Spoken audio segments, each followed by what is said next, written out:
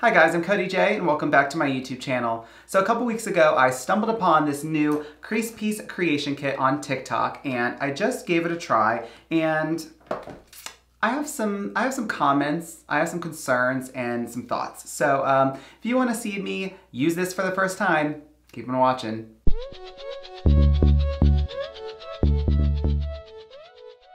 Okay, so I'm super excited about today's video because I'm kind of currently addicted to TikTok, so follow me at Cody J Artistry if you're not.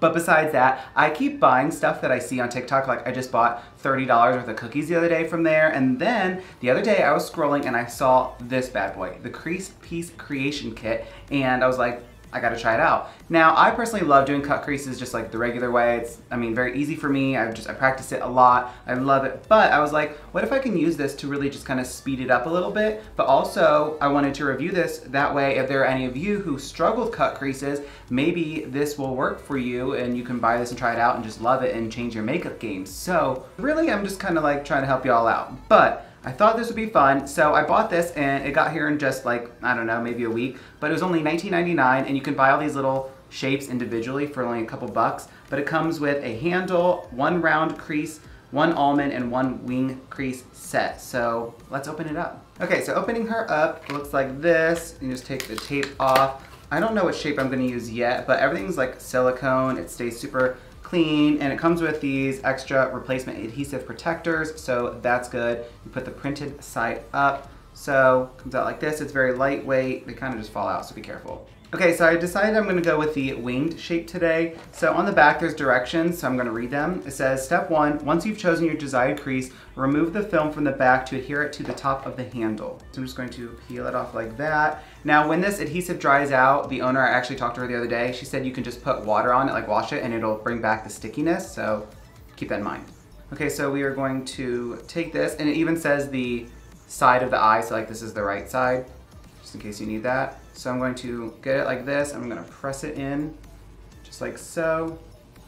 It sticks, no problem. Cool. Okay, so real quick, I'm going to prime my eyelid with my Gerard Cosmetics Clean Canvas eyeshadow base, because obviously we need a base.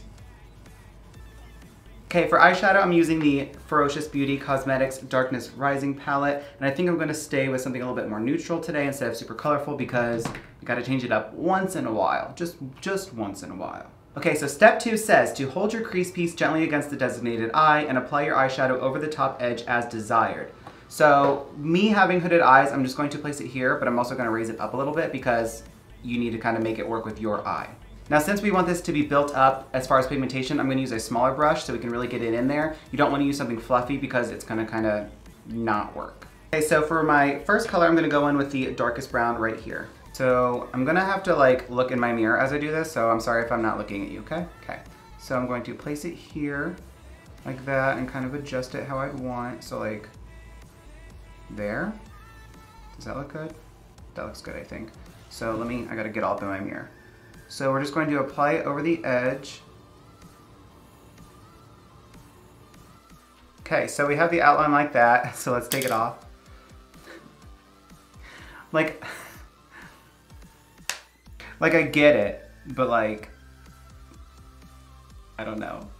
Okay, so I'm gonna take a lighter shade, which is this one right here. This looks so weird. This is so weird. I don't like it already at all, just saying.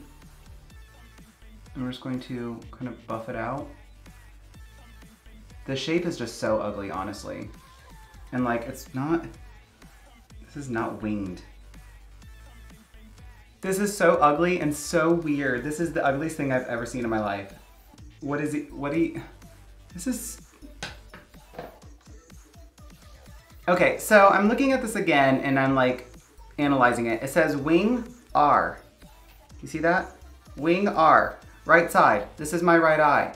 It doesn't go on that one. It goes on the left side. So they're like marked wrong? Because that's why the shape is so ugly and weird. It doesn't, you see what I mean? It should be this way.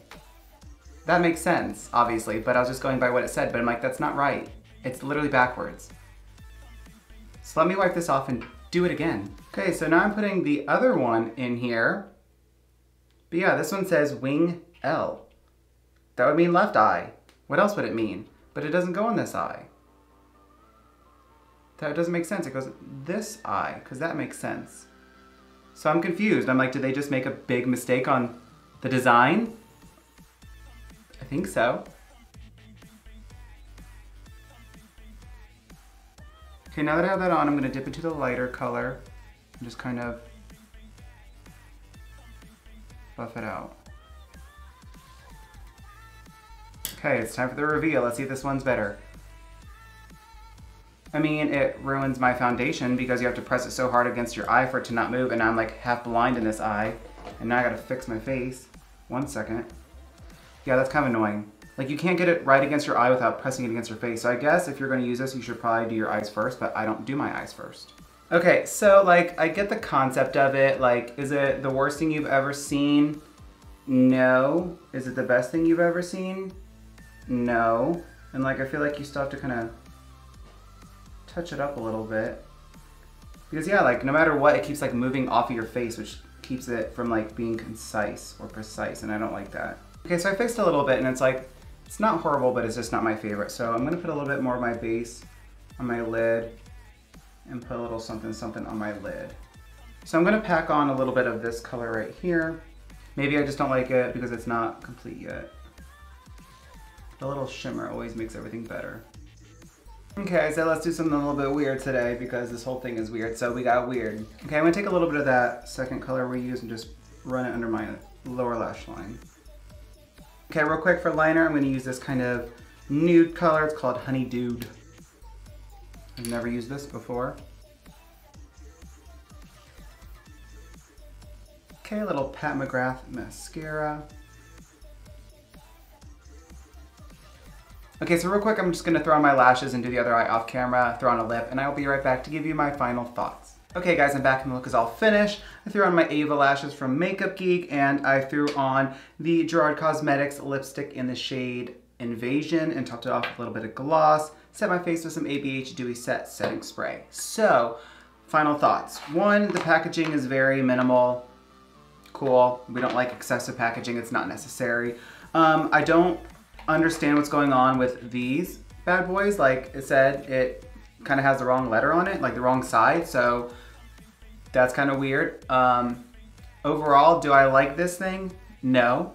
I think it creates very, very drastically different shapes. Like this one is weird and tadpole-y, and this one is chunky and wide. It's so hard to keep it the same shape because it moves so much, because you're trying to like not move your eye, and when you're doing one side, it like moves down on the other, and if you press it really, really hard against your face, it ruins your foundation. It's just, I'm not a fan of this overall. I think it's much easier to do a regular cut crease, doing the regular methods, and not using this gadget. Now, if you absolutely cannot do a cut crease in any way, shape, or form whatsoever, or you're a beginner and just trying to figure out kind of the overall vibe of a cut crease, then yeah, maybe you'd like this. It's only $20. For me, I don't personally like it. I wouldn't personally recommend it, I think, overall. Like, if you want to try it, try it, but like, I wouldn't go out of my way to recommend it to people. And I'm just not a big fan. It's just, there's too many, like, look at that.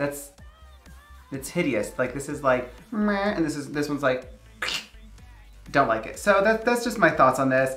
I mean, yeah, I could try it a few more times or, you know, maybe get better at it, but I just feel like I do cut creases just fine the regular way, and I will not be grabbing for this again. But those are my final thoughts on the Crease Piece Creation Kit. Take that as you will.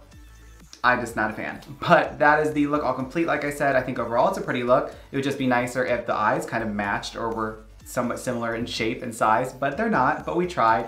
So that is all I have for you guys today. Thank you for watching me try out this new little gadget that I found on TikTok. If you guys have any other little things that you see on TikTok that you think I might like to try, please let me know in the comments down below so I can check it out. But that is all I have for you guys today. If you'd like to keep up with all things Cody J, you can find me on Instagram, Twitter, Snapchat, and TikTok, all at Cody J Artistry.